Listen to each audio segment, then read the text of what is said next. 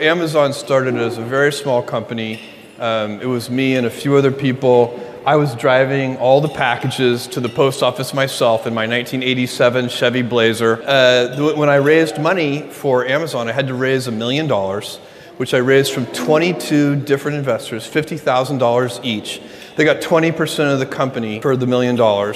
40 people told me no, so I had to take 60 meetings to get 20 yeses. The first question was always, what's the internet?